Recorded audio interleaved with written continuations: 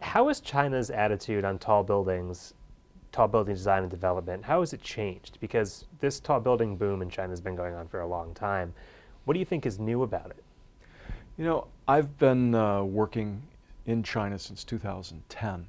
So this last kind of 6 years, it's kind of a good question because it's a faint thing that's going on. If you come to China and go to virtually any city, there's big buildings being built everywhere. And tall is always going to have a part to play in the density that's required within China. Where we've seen the change start to maybe move in a different direction is in super talls. There's super talls dotted all over China, but I think increasingly the financial constraints of producing a super tall building or the financial rationale of why is a super tall being built, when that's applied to the filter of second and third tier cities, I think questions are being asked. So I think there's a generation of super talls that will be built. I think for some locations, they may be viewed as landmarks, but with questionable financial performance. Whereas in tier one cities, we think we're going to continue to see really tall buildings continue to be part of what happens. And it's because of financial performance. I mean, a high-rise urban office building in Shanghai makes a lot of sense as a practical solution based on how the infrastructure works, how the city works, and how the financial performance works. But in a second or third tier city, I guess the main motivator would be they want to put themselves on the map. They want the attention of having a super tall building. So then it gets into the question of, it's great that you're a landmark, great that you're on the map, but who are your tenants? Who is going to pay the rent to justify all the cost, time, expense that it took to put that building up? That's where we scratch our heads as developers. We said, that doesn't really make sense to us from a financial perspective. Maybe the longer term view says that in 30, 40, 50 years, it does make sense. I think the classic rebuttal is always the Empire State Building. When the Empire State Building was built, it didn't make money. It didn't make money for a long time, right? It was built during the beginning of the Depression. Now here it is, many, many years later, the Empire State Building makes money.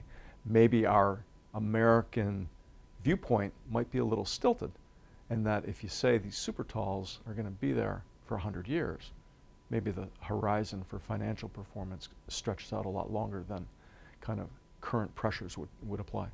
Do you think super talls today are being designed with a 100-year timeline in mind? You know, I would hope so. I mean, undertaking to put one of these buildings up is it's a phenomenal channeling of human and real resources to build it.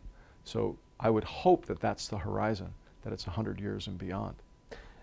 That all those resources that you mentioned, they're coming from all over the world these days, of course. I mean, a building not even super tall, just a high rise in China can have, or in any country, can have investors from 5 different countries. It can have an architect in one country and a developer in another and a local crew. How do you think all that global influence can be best channeled so that the building ends up meaning something to the city it's actually in? So it's not the same as every other city, so it's not reflecting some vested interest in New York, so that it's important, or any city for that matter. Right. So that's important for the city that it actually is being built in. Right. I think we had a lot of conversation on this at the last conference about is that a real concern? And I think the answer that we see is, again, it goes back to financial performance. The global market knows what's performing and what's not performing. So the standard by which you can measure real estate performance financially ends up being a very equal conversation now around the globe. Maybe it was a bit more disjoint 10 years ago, but today, you know, Chinese investors are bringing money into the United States, into Europe. Why are they doing that? Because they're seeking performance. They can see that there may be limitations on putting their money to work in China, but if they put their money to work in Europe and the US, they can achieve a more attractive financial return. So that I think there was a fear at one time that from, say, a design perspective, that a building would land in Chicago, that people would say, that doesn't look like an American building. Or the equal concern that buildings are being built all over China that don't look Chinese enough. I think those issues have kind of flown away a bit. I think it's a concern that the product that gets built is being built at this point by a truly international group of developers, designers, engineers, and builders who are working with a degree of commonality across the globe. So the product itself, I don't think that's an issue. And I think the markets are the thing that really drive the global nature of building high-rises and super high-rises around the world. Mm-hmm. The markets are smart. They know what works, and they're going to continue to follow kind of what works. That makes sense, but as markets follow what works and chase financial returns as they have to and as they're designed to do you worry that there's any risk to planning of cities, to the urban context or the urban habitat as it's referred to as CTBUH?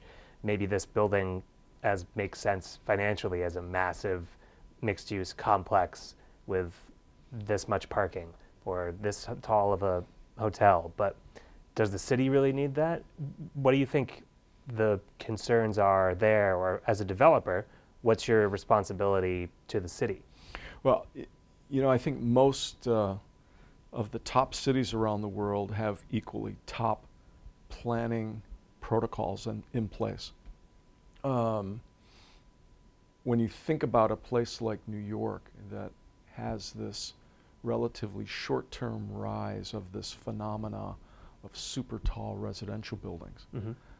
That question has kind of come back in a very big way in terms of public discussion. Do we need these things? Are they right? Are they good neighbors? Are they good citizens in a place like New York?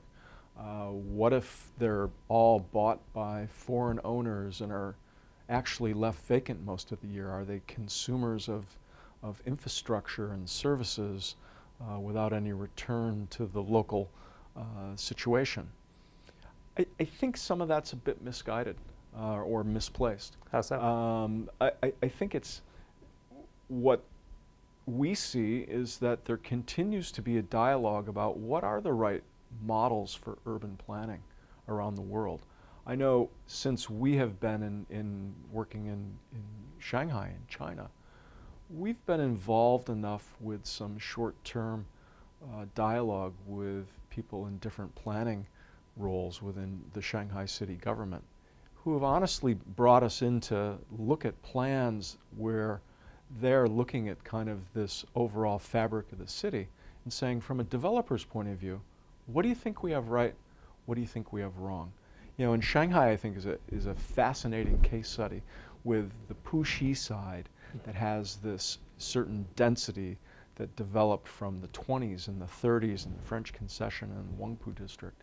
You see a certain degree of urbanism that exists there. You see an alternate way of how it's done in Pudong, in the Lujiazhui area. Which was developed a lot more recently. Exactly. East of the river. So what we see now is that there were lessons learned from Lujiazhui that are actually drawing from some of the old elements from Pudong that are being talked about now. So critical issues of the fabric of the city, like the street grid.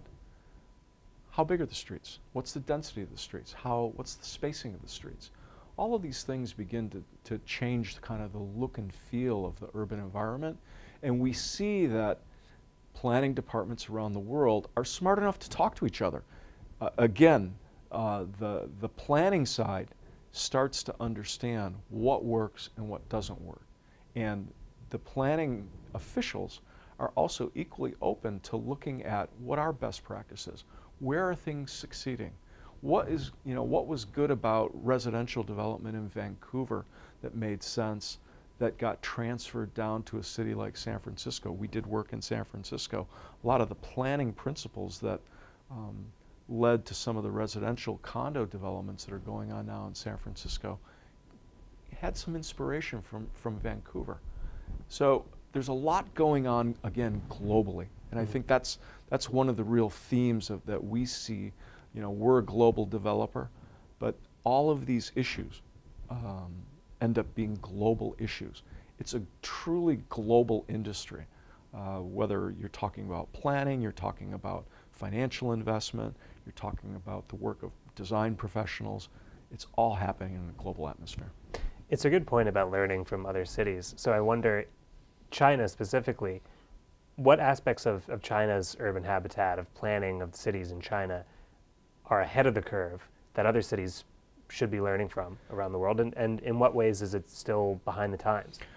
I think the biggest thing that we notice and that we feel and we appreciate about developing in Shanghai is, and across really any city in China, is the commitment to infrastructure, commitment to public transit, commitment to putting in the basic amenities of road systems and utility systems, so developers have confidence that they can move into an arena and they're not going to be wondering if that subway line is going to be built in 10 years because it's probably going to get built in 2 years like the government promised, rather than something that is maybe way out on the horizon. So we think China, and again, the linkage between infrastructure and planning and kind of, again, a global recognition of transit-based urbanism developing across China, we think it's a great thing. How about any ways in which China really needs to pick up pace in developing or adapt its views? Any ways in which urban planning in China is falling behind, or maybe phrased a little less pejoratively, in a way that they could learn from another city? Well, again, I think exactly the conversation about not being afraid to look at different models. You know, there's been dialogue within China since we've been here that starts to move away from some of the ideas that maybe you've seen in other China cities, even Shenzhen or you know, Lujiazui in Shanghai. There were things that were done there that had a certain basis for it being completed, and it's raised certain issues operationally now that it's, you know, 15, 20 years old. Like what? Well, things like the road network in Lujiazui. It's not particularly the most pedestrian-friendly environment to walk around in. Sure, I've been there. It's like 4 8-lane highways with overpasses. You kind of feel, you know, a little fearful walking around. If you contrast that to maybe walking around areas of the French concession in Shanghai, you say, wow, this is really different, and why is it different? And a lot of that relates to the street grid. China is great at seeing problems, diagnosing problems, and moving to solutions.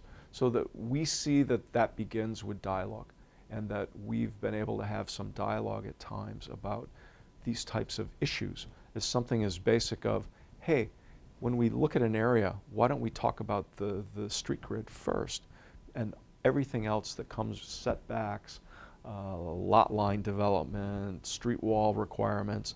There's a whole package of tricks that planners can obviously bring into the land use in China that can shape where developers go. And we see that they know that, and they acknowledge it, and they are willing to learn and move forward.